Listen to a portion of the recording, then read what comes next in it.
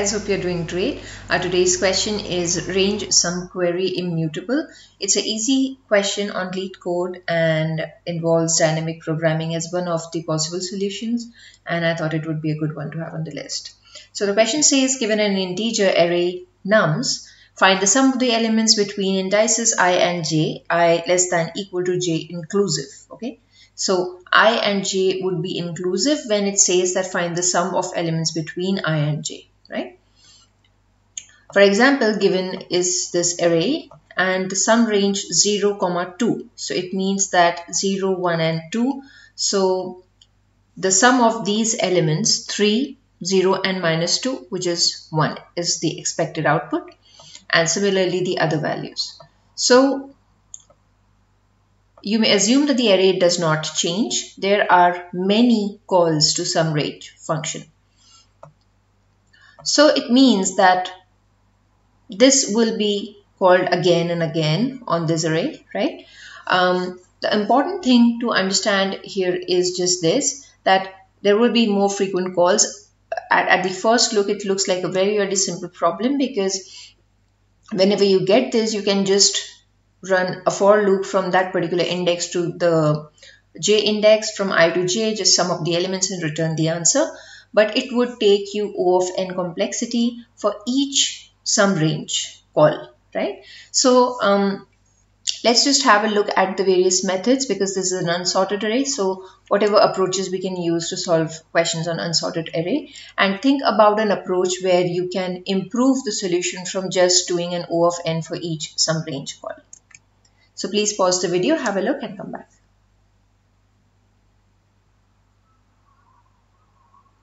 So I think here it's quite clear that we need to think about how we can do it dynamically, right? Because finding the sum between any two indices is basically more about a problem which we can divide into sub-problems and have our handy results, right? Such that we can just use those results without traversing the array again and again and be able to find the answer.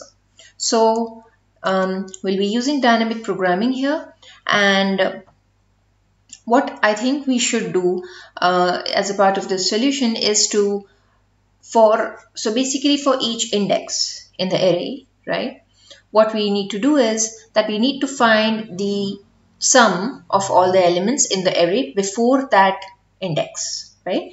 So for example, in this array, for -2, there are no elements before it, so it would be 0. For 0, there is -2, so it would be -2. For 3, so I've just written that down here. Yeah. So for -2, it would be 0. For 0, it's -2. For 3, it's sum of these two. So again, -2. For -5, it is sum of all these three elements. So 1.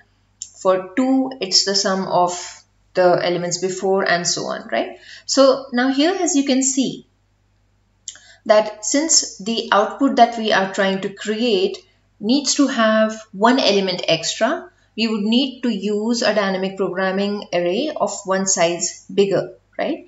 And why we need to do that is because the question states that we need to find the sum of the elements between the indices inclusive. Now, if you don't do this, basically if we store, so whenever you have to find, for example, sum range 0, 2, right? We would know that at dp of 3, we have a value which is the sum of all elements before 3, that is 0 to 2, right? And at 0, we would know that it has the value of all the elements, sum of elements before 0, which is of course nothing, 0. So we will just subtract that. So for example, if you see here, if the question says 0, 2, we'll go for dp of 3, which will have 1. 1 minus this will give us the answer 1. If you see 2, 5, so for 5, we'll have to go 5 plus 1, 6. So -3 minus 2, right? 2. so which is minus 2.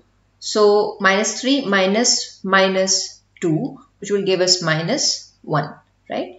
So that's how we will be able to derive our results in O of 1 complexity. We will have to do this process just once, prepare the dynamic programming array, because our array will not change, and then we can just use it to get these values like that. So let's just get started with the solution and it will become much more clear. Okay.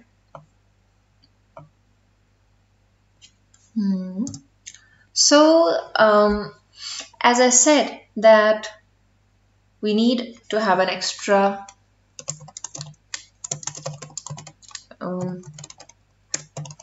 element in the DP array, right? I'll just create. So now here in problems like these, when you have two functions, right, and one of them is being called again and again, you need to declare your collection or array, whatever you're using, outside of both the functions so that they're accessible in both of them. So what we'll do is that we'll just do this for the time being, because we don't know the size of nums, so that's why we cannot like initialize it, we can only declare it, right? And then here we'll initialize it.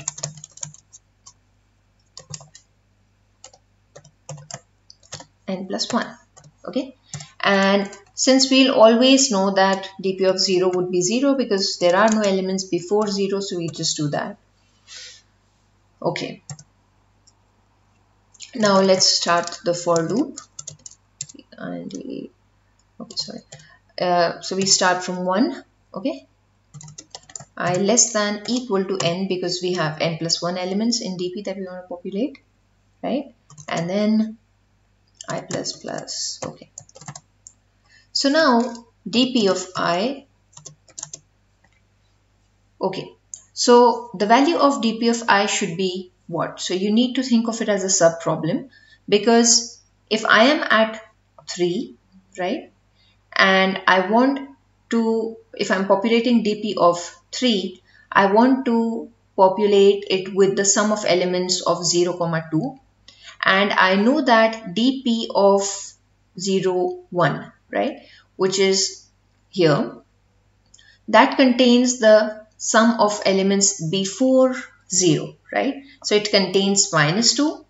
So if I want to get this sum, I'll just add 0 plus dp of this index, and that would go into this index, right? So the dp of I minus 1 plus nums of I minus 1, right? So dp of I minus 1 contains the sum of all the elements before I minus 1, and we add nums of I minus 1 to it, which gives us the sum of all the elements before I, right? So we just have to do this.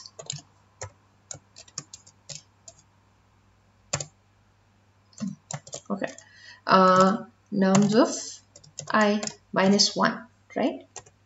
We just have to do this, and yeah, that's all for here. And then in sumRange, what we need to do is that we have to return. Now you've been given j and I, and as I was saying that the next dp element, right? So j, if j is the index, dp of j plus 1 will have the sum of all elements before j. So what we'll do is that dp of, we'll take j plus 1, right? Because this is the value of all the elements summed up before j plus 1, right? So it includes j as well now, and we'll subtract dp of I from it, right? So yeah, this should work, but let's see. Okay.